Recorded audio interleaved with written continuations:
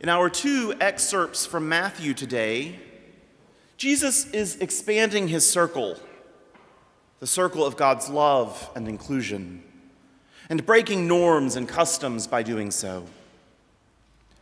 Just before this passage, Jesus has healed a man and told him that his sins are forgiven.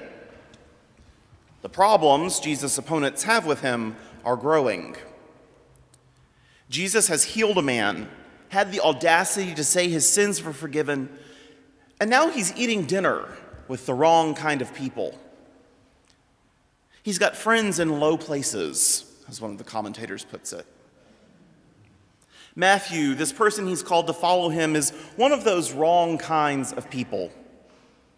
As a tax collector or customs official, he's suspected to be a cheat, and is certainly to some extent collaborating with the oppressive empire. As much as he deals with Gentile money and Gentiles in general, he's seen to be ritually unclean. Jesus still calls him as a disciple and then breaks bread with Matthew and people like him. When Jesus' opponents see this, they ask, "Why does your teacher eat with tax collectors and sinners?" In the next part of what we hear, Jesus again violates ritual purity laws, and two different kinds of people approach Jesus. First is a leader, whom Mark and Luke record as a leader in the synagogue, and the NRSV just slips that in for continuity's sake. This respected man comes to Jesus because his daughter has died. Even already dead, this man believes that Jesus can make a difference. Second is a woman with a bleeding disorder.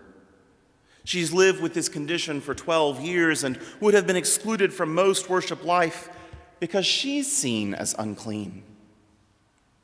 She comes up not to Jesus' face, but behind him, timidly, not asking for help, but wanting to touch the fringe of his mantle.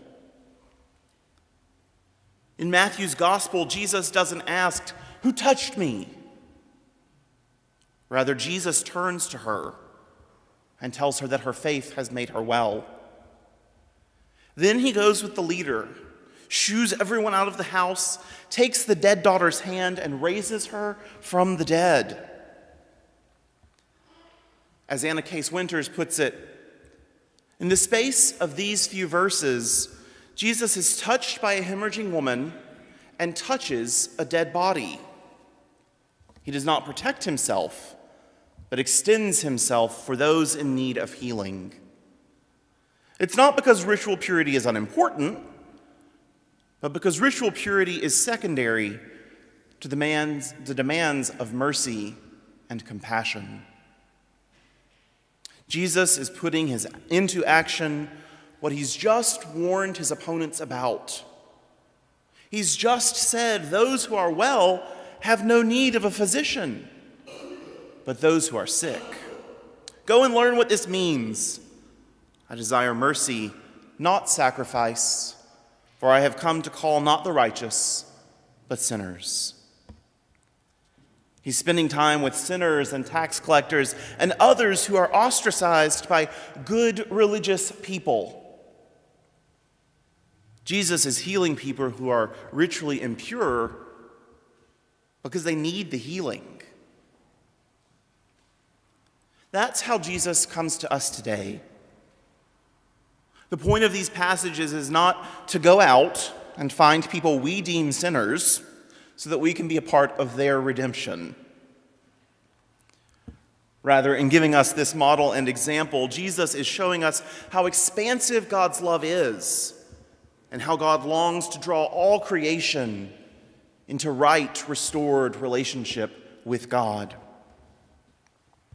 In his book, The Bible Tells Me So, Peter Enns writes, "Many Christians have been taught that the Bible is truth, downloaded from heaven, God's rule book, a heavenly instruction manual. Follow the directions and out pops a true believer. Deviate from the script and God will come crashing down on you with full force." What that perspective on the Bible winds up doing is making us ask ourselves how passages from the Bible are about us. We ask, what are we supposed to do? Because the Bible tells us so. But the passages today, from Hosea to Romans to Matthew, short-circuit that. Both testaments tell us that the greatest commandment is to love God and our neighbors. That's what we're supposed to do. Full stop. But the passages we hear today aren't about us and how we're supposed to act. The passages today are about God. God's deep love for humanity, God's desire for us to be in right relationship with one another, and God's willingness to short-circuit certain rules because the healthy don't need a physician. Next week, we'll hear about the disciples' first mission with a very narrow focus. Before we hear that, though, we hear today and read about Jesus expanding who can be included and who will be a part of his community. The wrong kind of people. And we hear it all in the context of magi who come from far off to worship the new baby king, and Jesus directing the disciples to go into all the world, teaching people to live as he's taught, and baptizing them into the work of the church. These passages today are about God inviting us into deeper relationship with God. If these stories are about us in any way, they're about us as tax collectors, us as sinners, us as people with a condition that keeps us separate from our community, us as dead girls needing the healing hand of Jesus to raise us to new life. That's what Jesus came to do.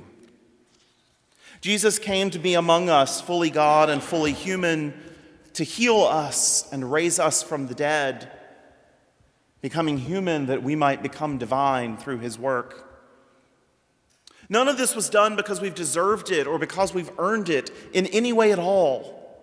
No, God came to be with us in Jesus because of God's great love for us, love so powerful that it defeated death and has command over death and life. I desire mercy, not sacrifice, for I have come to call not the righteous, but sinners.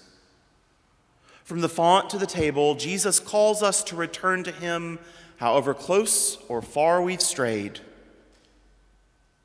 In showing love to us, God bids us to love our neighbors and dwell in God's presence.